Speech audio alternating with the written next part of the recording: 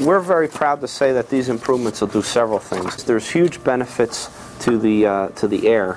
As far as the water goes in the Susquehanna River, we feel there'll be less of a thermal impact to the river. The way the scrubber works is we get the rock or limestone and we unload that on the other side of Wago Road. We have a conveyor that brings it to 2 silos.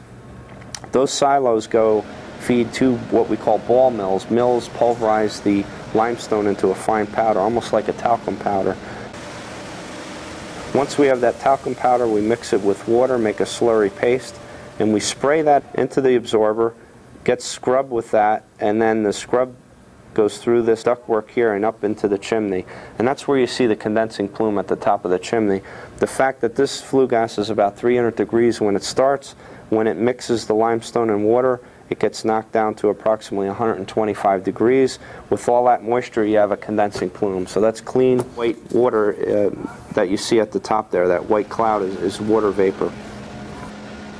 These projects are designed to reduce our environmental impact, but while we're doing these in conjunction with them, we're looking for opportunities to make the plant more efficient. And by making the plant more efficient, we can make more megawatt hours with the same amount of fuel.